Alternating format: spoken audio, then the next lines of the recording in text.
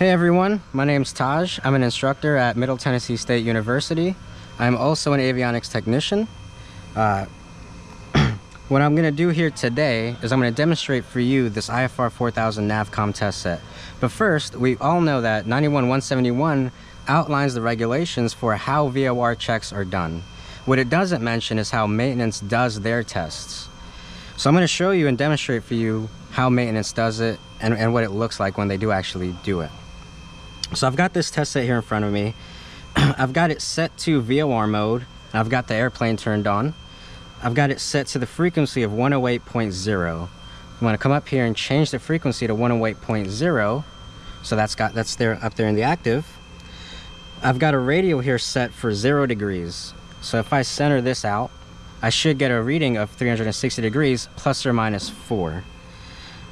I can change the radials. If I go to bearing, I can change it to, let's say, a 60 degree radial. We can see that the aircraft will see that 060 radial and line up perfectly with it.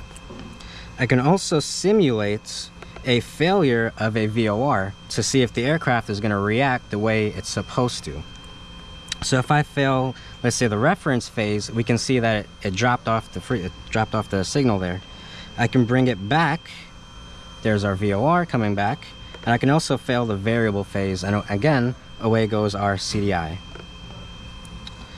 I can do several modes with this. Along with VOR, I can do even a localizer. So again, frequency set to 108.1. Change that to 108.1, and we'll see the aircraft tune in. I can change the localizer dot. So on the G1000, every dot is a 5 degree radial. So if I go to deviation step, and I change my localizer, I can go 1 dot left, so that's 5 degrees left.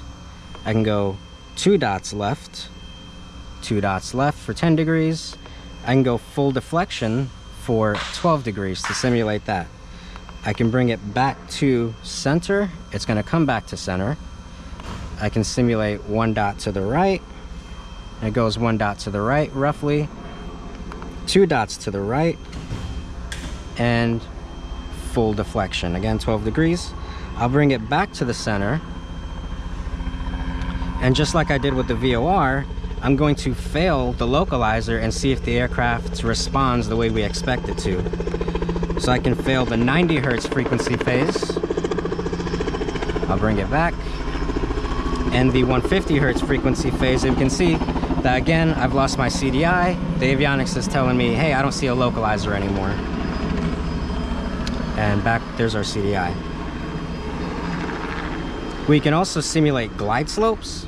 So if I change my frequency to 110.15, we'll see there's our glide slope.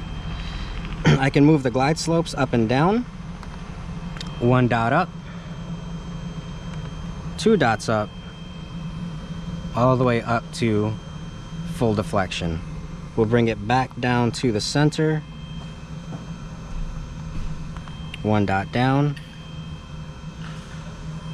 2 dots down, and full deflection.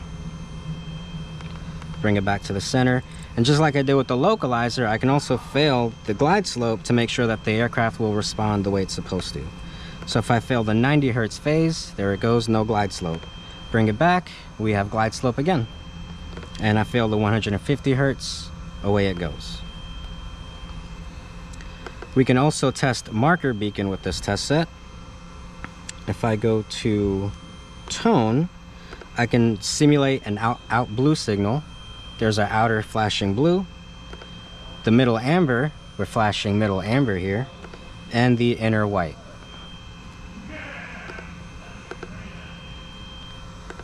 Thanks for watching. Hope you guys learned something new. Have a good one.